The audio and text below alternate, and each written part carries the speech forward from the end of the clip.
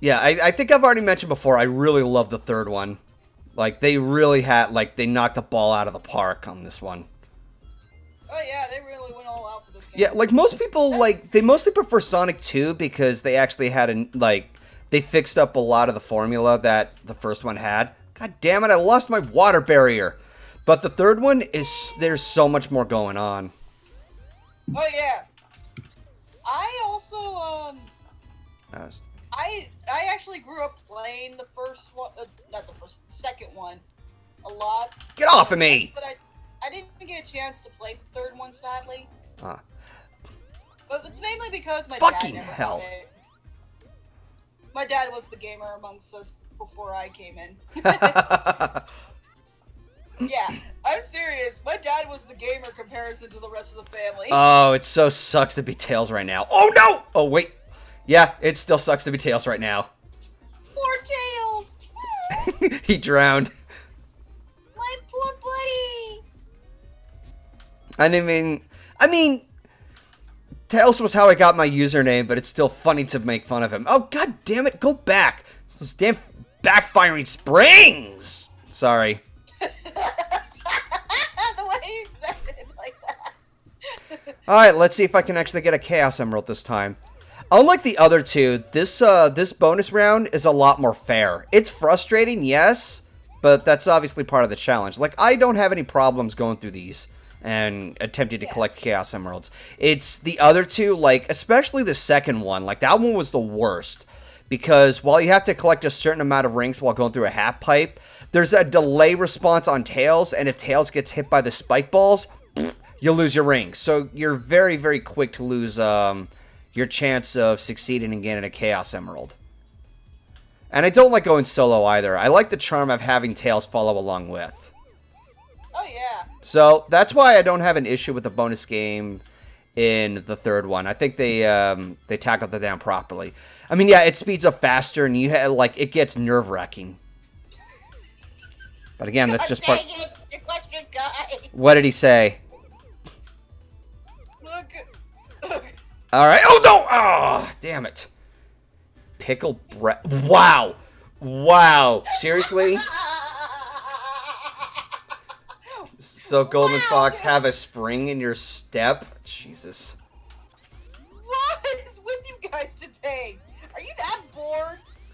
You act like this is nothing new. Or you act like this is new. It's always been around. Fair point.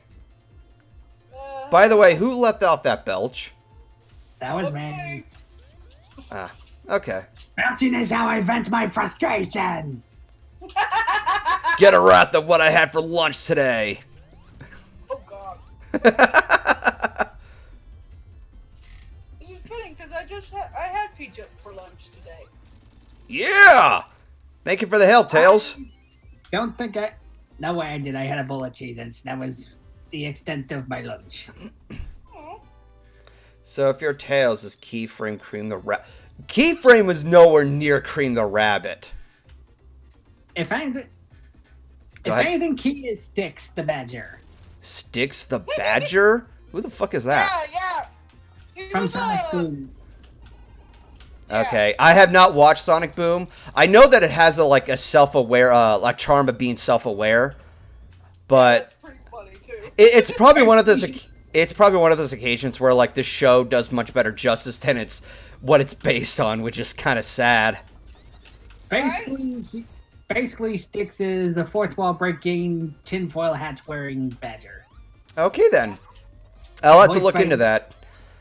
Voiced by Nico Fuderman. Nice. Okay. That name sounds familiar. Here we go, Act 2. Yeehaw! Rock and roll! She's an amazing voice actress. My favorite role of hers is Luna from The Loud House. Okay, now I know. Down what the you're talking slope. about. Whee! Yeah. Woohoo! Oh, yeah, no, there's a lot of crazy shit in this stage. I love it. Get the fuck up there. Stay by the spikes, too. I know, I celebrated too soon. Like, yeah, rock and roll. Aww. I know, right? I hate that. I hate that. Like, you're having too much fun, and then all of a sudden you get hit by the spike. Like, God dang spike! It's like, I'm here to ruin your fucking shit. shit. Oh, here we go, on the surface. Woohoo! Yay! I also love the music. Go ahead. Go ahead, Joey. You had all but one job, and look what happened. No, you know what? I don't want that. I also like the music. Like, I actually love the music in most of the game, but I also love the stage music in this one. When it comes to Act 2, there's a lot more happening. It's a lot more fast-paced. It's a lot more adrenaline pumping. It's got that nice jazzy feel still. Yep, ready to rock and roll. Woohoo! Popped them cherries. Whee! There's I'm gonna say it. Giggity. I don't regret saying it. I know you don't. That's why I said it. Ripple Effect is on, and she's saying, so it's a lot more Sonic-y. Yeah, pretty much. I don't get it. It's more fitting to Sonic the Hedgehog as the characters, basically. Mm. Oh no! Oh, that platform blocked me. God damn it. Whoa, Jesus. Fucking bounced like crazy from one of those little televisions. Oh, kiss my ass. I can't bounce on these things. Whatever. Top Big Boss said Sonic Mania did this zone all the justice. That's true. Oh yeah, no, Sonic Mania did a lot of justice with a lot of stages that we're familiar with. I would have loved to have seen their version of Ice Cap Zone, but they don't have it. Aww. Yeah. But even putting that aside, Sonic Mania is like easily like one of the best Sonic fan games out there. And I call it that because it was from a different team that Sega gave them the permission to make. Yeah, I forgot. What was the company name again? I don't remember. All I know is that it had a lot of people who were involved with like game design and they were big fans of Sonic. Yeah, eat that, Eggman. Yeah.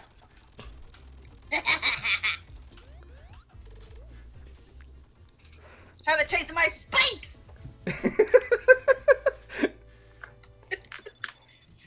That's what I used. That's the thing that I always thought of saying every time when I played the games.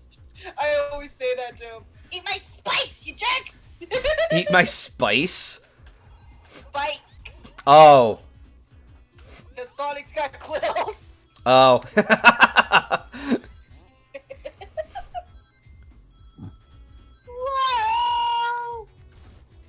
This stage can be a little frustrating.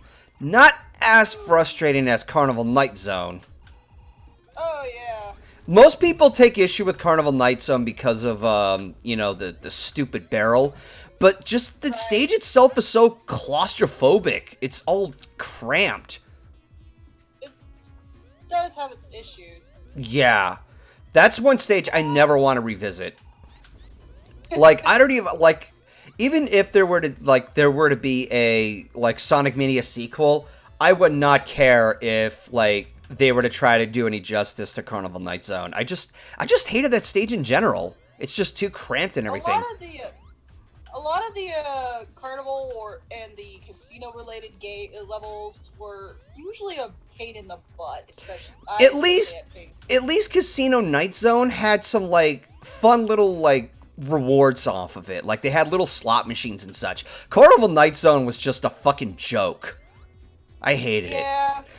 Okay, so any stages in this game that I actually truly hate. Carnival Night Zone and Sandopolis Zone. Because Sandopolis Zone just drags on. Oof. Lava Reef Zone, I can forgive it. Because at least they had some good, like, aside from the, you know, the quote-unquote good music... The only thing I can forgive it off of is that it's still pretty well paced. Sandopolis, you have to do like some unusual cryptic shit, and you have to deal with some really creepy shit too. Like in part 2, you have to deal with like these creepy ghosts, and you have to deal with their shit because of what Eggman did. Oh god! Shit! I did not move fast enough. I got fucking clobbered. A spitting like, ow, yeah.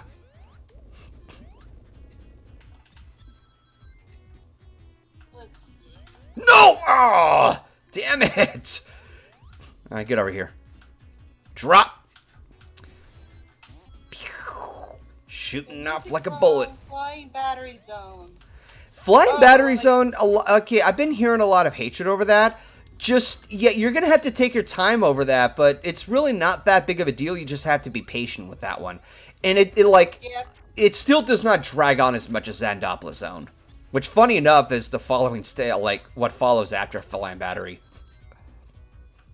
Retro Gamer was, mentioning, the music for that level, though, so... Oh, I fucking love the music for Flying Battery Zone.